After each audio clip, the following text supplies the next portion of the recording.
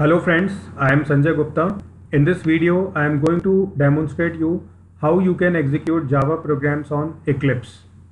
So you have to install Eclipse in your systems. I have already installed it and you can see the environment of Eclipse. To execute any Java program, first you have to create Java project. So click on File, then select New and select Java project. So type name of the project. I have entered Sanjay. Then you have to select default option or you can deselect it. So I have selected default saving location. Then I am clicking on finish. So you can see at left hand side package explorer is available, which is showing my project. If I click on this arrow, then SRC and Java JRE system library folders are available. So in SRC folder, all the source files will be available.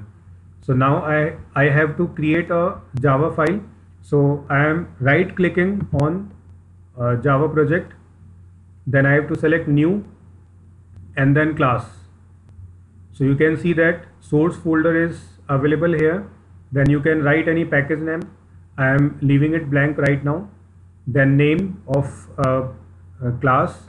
So I am typing demo.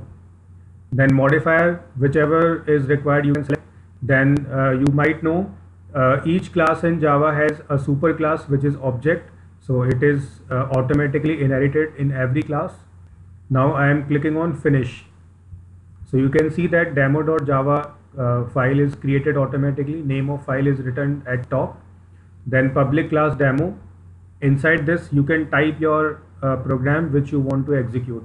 At left hand side you can see that in SRC folder demo.java file is automatically created. So now I am typing main method inside demo class. So public static void main.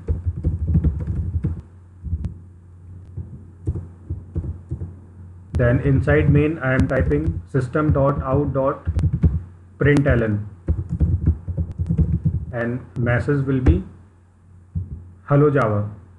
So notice that at the top of this editor window, file name is written and before that small asterisk is showing. So it is indicating that I have updated my file but I have not saved it. So I am pressing Ctrl S. So as I pressed Ctrl S, this asterisk is automatically removed. It means my file is completely saved inside hard disk.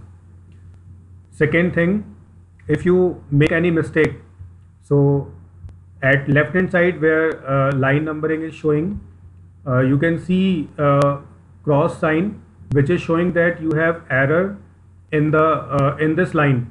So you have to remove this error, then your program will compile or execute. So I am correcting it. It is system.out.println. So Eclipse automatically shows errors along with line numbers. So again you can see asterisk is showing here. So I have to press Ctrl S again. So your program is completely saved. Now you have to compile it. So friends, you don't have to compile your program because Eclipse automatically compiles your program. So you don't have to worry about compilation.